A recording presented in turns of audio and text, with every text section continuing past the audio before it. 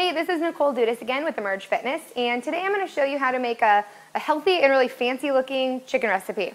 So once it's done, it's going to look like you spent a lot of time making it and that it was really complicated, and actually it's not too bad. Trust me, I can't cook that well. So the ingredients that you're going to need to pick up from your grocery store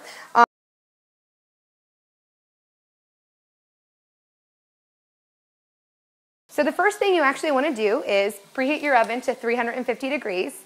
Then you can go ahead and get your portabella mushrooms cooking. Now, you just want to get them a little cooked, so I'm going to just leave these on for about 6 minutes, and then I'll pull them off and set them aside. Done cooking your portabella mushrooms, you're going to take your chicken breast and you want to smash them, it's kind of fun, until you get about a 1/2 inch thickness. Now, it's pretty important to get them pretty thin because you're going to have to roll them up with something in them. So they're pretty hard to handle if they're not thin enough. So I've already done my chicken breast, and you want to season them with a little salt and pepper, which I've also done. After that's done and you've washed your hands, you're going to take your Laughing Cow cheese wedges. So I've had these sit out so that they become room temperature, which actually makes them a little bit easier to spread. So we're just going to open that up, and I need to get a knife. Okay, and you'll just spread that across right there like that. Okay, so real easy. So you'll do that to each one of them. After you've done that, take a fresh basil leaf, very pretty, put that on there in the middle, take a roasted red pepper. I actually usually would use more than this, but I ran out and I've got some in the oven right now to use on the rest of them. But you'll put your portabella mushroom in there next, which I had setting aside.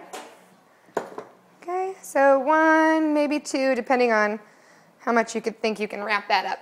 Okay, so now that I've got everything on there, toothpicks. Oh no, my toothpick spilled. Okay.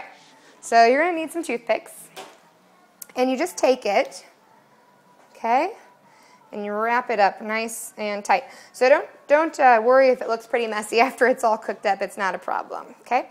So I'll stick my toothpicks in there. Now, when you actually put these in the oven, you're going to want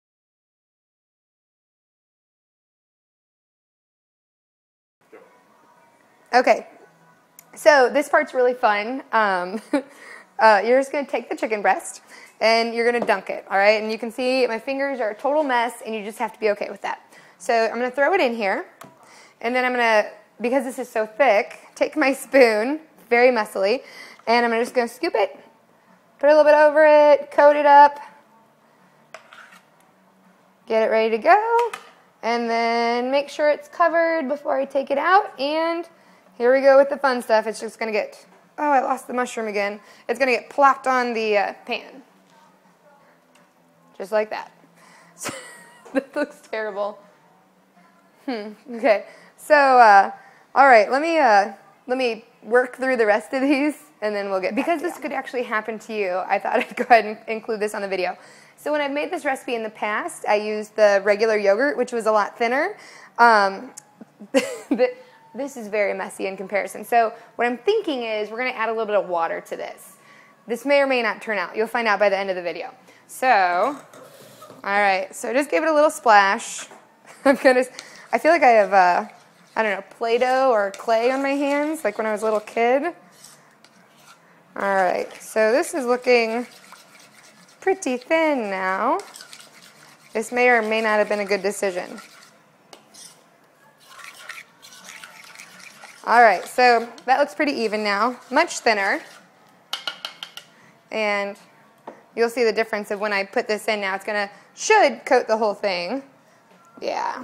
Okay, so now that whole thing's coated, and we'll find out how this turns out. So you can obviously see the difference in the two. Maybe we need a happy medium. Okay, and bam. Okay, so at this point in time, you want to just check over and see if you've got any of your chicken showing. So I'll bring this over here. By this point, the ones you had set down first Oh, goodness. They're probably going to have dripped a little bit. So you can take any of the extra that was coming down and just fill in wherever you feel like you have a little bit of a gap. All right? Okay, so now they're going to go in the oven. So again, we have it at 350. I'm going to toss it in for 20 minutes. Covered with foil is how you'd actually want to do this. And then halfway through, take the foil out and cook it for another 20 to 30 minutes. This is just going straight in since I'm out of foil, and we'll see what happens. All right. Okay, so wardrobe change. Sorry, we're on our way out for the evening, so this is going to have to be in a little bit of a rush, but I just wanted to make sure to get this video out to you guys before I headed out for the evening, because I promised I would. So this is how they turned out right here. This is one that was a little bit thinner, and that's the one that was a little bit thicker, so even though I thought it might be disastrous, turned out okay. So if you can see the inside of this, it looks awesome. Okay, so if you were to eat it just like that, it's only 260 calories, 8 grams of fat, 3 grams of carbs, and 39 grams of protein. So that's pretty awesome. If you wanted to, you could add a little bit more calories by adding pasta sauce, which is kind of fun. Heat it up, toss it on, you're ready to go. So that is my fancy pants chicken recipe. To see the actual recipe and to see this recipe and more, you can go to www.emergefitnesstraining.com. Thanks for bearing with me on my very first cooking video blog.